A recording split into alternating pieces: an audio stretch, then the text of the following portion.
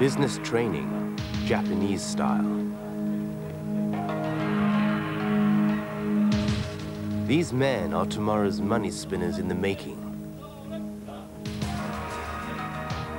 1 in 11 gets in, no one drops out. The toughest, the most exclusive commercial academy in the East. The young hopefuls of Keirin, Japan's biggest and best in the business of bicycles.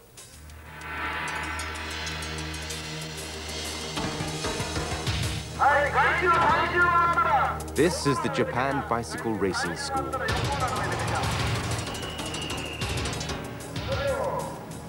Students train as nowhere else. 10 months of drilling, scrutiny, analysis by camera. We may treat them like dogs, says the college principal. But next year they could be earning a fortune.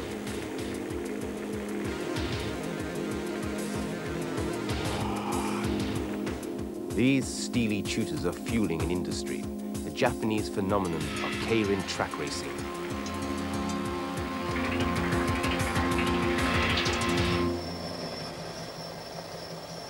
The Keirin school is financed by the racing industry for the racing industry. Each year, 150 graduates will qualify as professional Keirin racers. They'll be able to compete on Japan's 50 Keirin tracks. Superstars can earn up to $250,000 a year. With such incentives, the rigors and self-discipline of the Keirin school can be understood.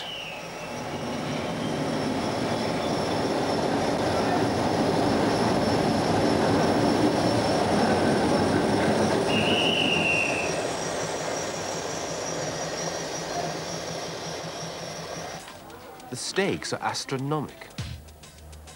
Riders at this race meeting have been isolated for 3 days to prevent knobbling. $1 billion yen might be wagered at one track in 1 day. It's formal and strict. 9 riders per race, maybe 10 races a day, a meet of up to 6 days, and nobody can ride more than once a day. The winner of this race could pocket well over $1 million yen. 75% of the betting goes as prizes, the rest to local government. These are the thoroughbreds, the greyhounds of Japan. Betting's closed. The hair's off, the riders spring their traps. Gently, tactically at first. There could be 30,000 in the velodrome, but it's quiet, almost disreputable. Many older Japanese shun Keirin because of its gambling connotations. The human hair paces the riders as they slipstream and plan their moves. The distance is 2,000 meters, 5 laps.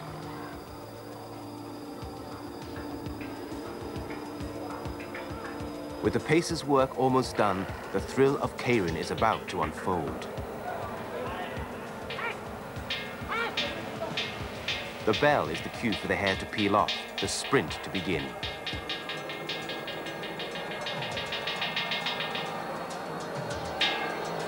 Shoulder pads and helmets are no mere decoration. This is rough stuff.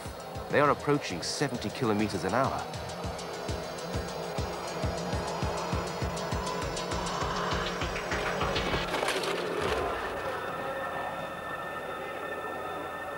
It's this that annually packs in 27 million spectators. And a finish like this. No wonder Keirin can donate $20 billion a year to public works, just 11% of its betting turnover.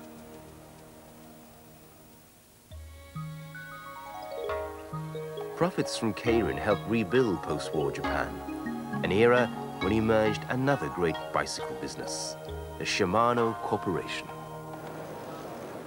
This is the founder's son, one of 3 brothers who've turned a fishing tackle company into the most marketable name in bicycles. Shimano make components, more than half the world's derailleur gears, plus everything else that can be hung on a bike.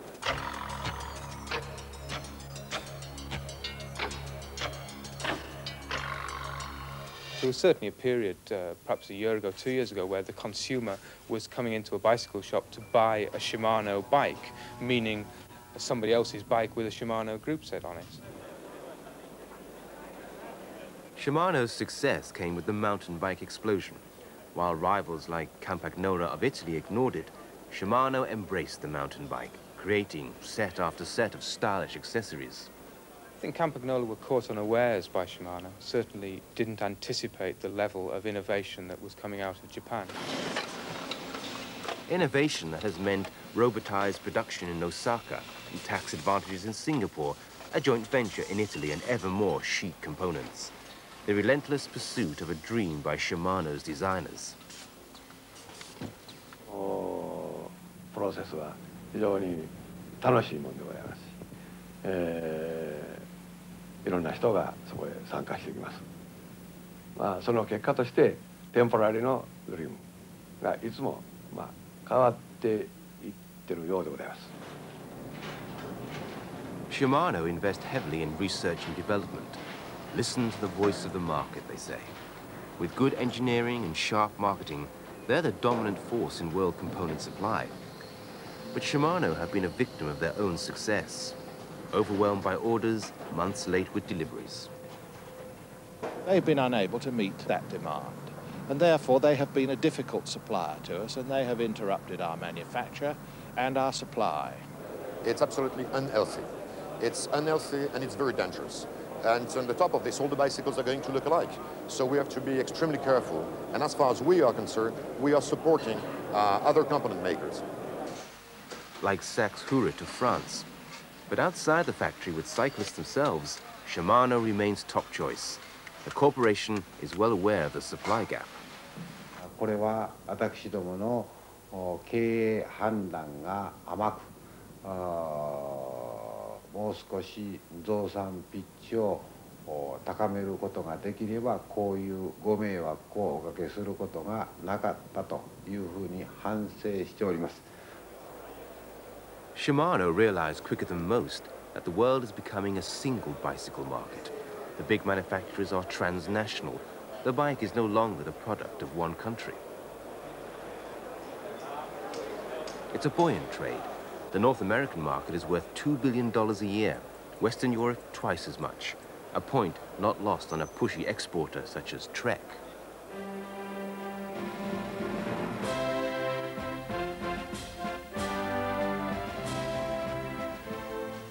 But long gone are the days when a company like Raleigh of England had the British Empire as its market. We followed the flag, and therefore it was with Colony, Dominion and Commonwealth that our business was built up. After the 39-45 war, we started to give our Commonwealth countries independence, and the first thing they wanted to do was make bicycles. The result was devastation at the Raleigh factories. Compounded by the rise of the car, Raleigh's workforce was slashed from 8,000 to less than 1,200 today. Nottingham was no longer the bicycle workshop of the world. My grandfather founded this company in 1895 as a middle-aged man who had immigrated from Germany. He was pretty well educated and worked for the Adler Corporation in Germany. And he came basically because he was fascinated with the most popular machine of the day, which was a bicycle.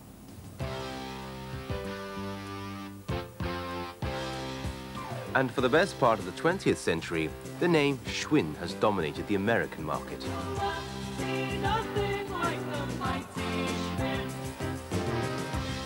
Cheap, cheerful bikes, because Americans would rather spend money on automobiles. With quality not an issue, Schwinn began to move production to the cheap labor of the Far East. Chicago had once made 1 million bikes a year. Well, going by here, you know, I could just cry to think that what we are passing here was at one time perhaps the prestige bicycle factory in the world.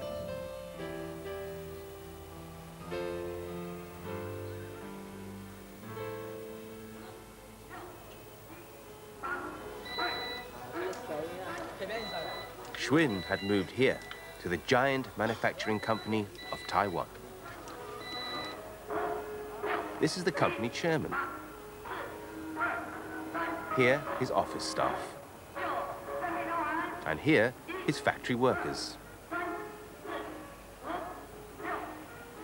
Disciplined and highly motivated, and compared with America, a very modest wage bill. Schwinn was back in profit.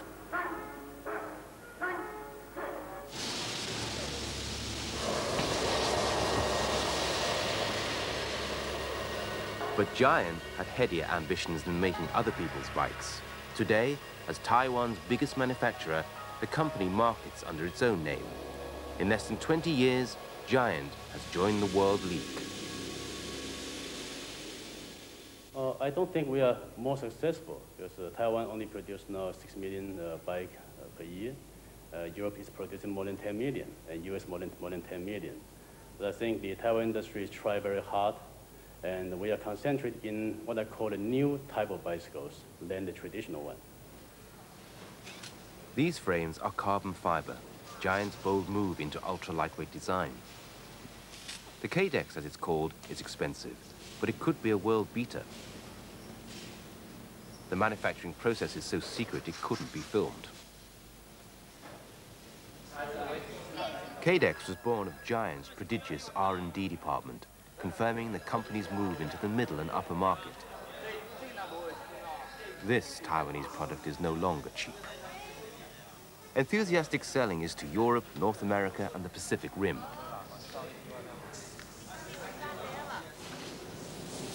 Giant still supply other manufacturers, chiefly specialized of California. But apart from exercise bikes, the Schwinn deal is dead. In a quest to minimize costs for his cheap American market, Ed Schwinn has moved production to mainland China and Hungary. His pursuit of cheap labor could go on to India, even Africa. Giant have no such problem. With a low-cost workforce, average age 28, they're chasing the expensive Western European market. Bikes come off this production line more slowly because they're for Rotterdam, their specifications more rigorous than for elsewhere. Anthony Lowe believes in his staff and technology. We use a lot of computer for the total manufacturing integrations, and we also have a lot of automations, the machine that's made by ourselves. I think those things also help. Daily briefings keep staff informed.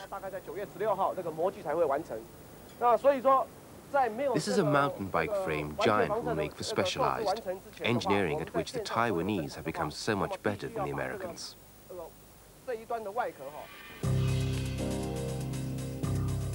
The order came from the packager and purveyor of quality bikes for America, Mike Sinyard, president of Specialized. I saw an incredible niche in the market. I couldn't believe that there weren't more quality bicycles available. I was keenly involved in cycling and saw that there was really a shortage of that kind of product, or people really even addressing the market. Sinyard builds 150,000 bikes a year. Staff try out new models on lunchtime rides. They help us test them, and if we make a product that doesn't work, the people in the company really let us know quickly. It is really a statement about the philosophy of the company, in the sense that we make products for ourselves and that we can be very tough critics about the products. So we're going to have the adjusters on this one? Like yeah, it's got to have it. Sinyard has bucked the idea that Americans will only buy cheap machines. Essentially, Specialized designs, then farms out production to good suppliers, and finally, assembles in California. Because this is just way too flimsy, so I think we should eliminate this tire.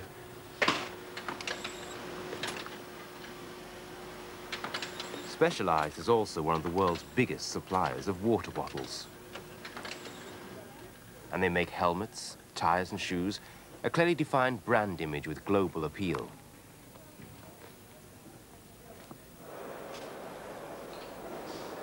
Which is more than can be said of Rally, a seemingly random collection of companies. In Germany alone, the conglomerate trades as Rally, as Rixa, and as Kalhoff. These bikes are from Rally of Holland. This from America. Even dealers are puzzled. Rally had sold off many of its overseas subsidiaries. Now, together with the parent company, they've been bought back, saved from years in the doldrums by an energetic holding company, Derby International. It's put a new spirit into the whole business, into management and into the workforce. And finally, of course, it's invested very heavily in new methods. It's essentially a financial organisation headed up by a couple of people who seem at the moment to be interested in bicycles. So much so that Peugeot was also on Derby's shopping list. But the deal fell through. The strategy behind this was very good. I think it was a good idea to concentrate big groups in the bicycle industry to fight against the importation from China, from Taiwan. Now, the transaction has been extremely long, and at the end, both groups decided that it was so difficult to make the deal that they dropped it. It seems, on the face of it, that it fell through because Peugeot decided there was money in making bicycles. Even without Peugeot, Derby International's Rally Group has burgeoned to become the world's biggest bicycle manufacturer outside mainland China.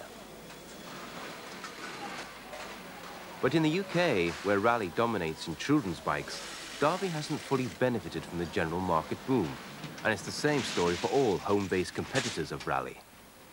It hasn't been British companies building more bikes to supply our market. It's been the Far East supplying more bikes to an expanded market. You're talking about the globalization of the bike industry. And it's a question of whether or not the big guys will get bigger and will the little guys go away. And I think almost neither is true. There will be a couple of big players in a global world in the next decade or two. I think we'll be one of them. And I think Derby out of England will be the other. We are #1 in France, and usually we are #2 in the other countries in Europe. So we have different competitors. Rally is a big competitor. And Rally's biggest competitor is mainland China. As a third world country, China is flooding Western Europe with cheap, well-produced bikes. They currently get in under the generalized system of preference, or GSP regulations, which says because they're such a developing nation, they should be accorded this special benefit. They are the world's largest bicycle makers, making 40 million bicycles per annum. The labor cost in China is 1/10 of the cost of Europe. That's extremely important. And a few years ago, they were not producing so good qualities. But unfortunately, a lot of manufacturers, European manufacturers, have decided to transfer their know-how, their technical know-how, their marketing know-how. And then, from China, are coming good bicycles with very low prices. And if we want to keep the European industry in good shape, we have to fight against this.